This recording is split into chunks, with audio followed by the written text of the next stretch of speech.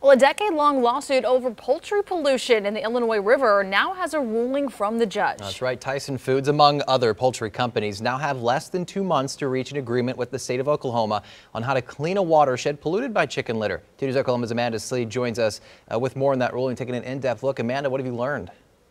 Good morning, Corey, Justin. The U.S. District Judge Gregory Frizzle ruled that Tyson Foods and Car Grill Incorporated and other companies polluted the Illinois River, caused a public nuisance and trespass by spreading the chicken litter on land in eastern Oklahoma, which then leached into the river's watershed. Now, the poultry companies and the state of Oklahoma have until March 17th to provide an agreement on how to remedy the pollution's effects. Those effects include low oxygen levels in the river, algae growth, and damage to the fish population.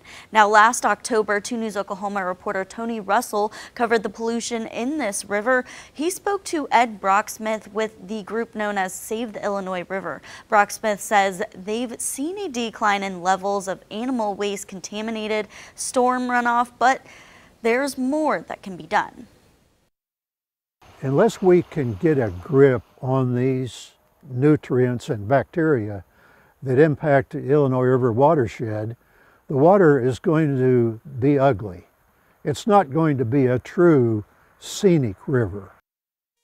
Since the 80s, conservation groups have urged for Oklahoma to increase regulations on poultry farms, as this river is important for drinking water, the environment, and for people who like to recreate on the river. Now, the trial for this lawsuit ended in 2009. Judge Frizzle wrote in a ruling that an estimated 354,000 to 528,000 tons of chicken litter that is, was spread on the land each year by these companies. I've reached out to both these companies, and so far I haven't heard back yet. Amanda Slee, 2 News Oklahoma. All right, Amanda, thank you very much. And yeah, kind of looking a little more into this, I was kind of wondering, it started in 2005 by a former Attorney General, Drew Edmondson. He says that this is enough time for them to figure out what's going on. It's just depending on if they do come to an agreement that can fix things. So we'll keep our eye on that. Amanda, thank you so much.